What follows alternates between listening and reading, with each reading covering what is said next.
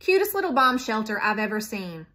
Okay, so this is one of the funniest stories I had with a client showing properties in 17 years of real estate. My client, Darrel, was actually a bomb appraiser at the PTI airport, and I thought his job title was super cool. And so when we saw a house that was advertised for the cutest little bomb shelter, we were intrigued, of course. So we walk into the property, and we weren't a fan of the neighborhood, but, you know, just for the sake of seeing this bomb shelter, we go straight into the basement. Okay, so this bomb shelter was painted bright yellow and sort of in cinder block format where there's a little bit of a mildew buildup on the cinder blocks that kind of had like a yellow within like the black at the bottom. And inside this bomb shelter was a bunch of teddy bears wearing ruffly dresses having a tea party.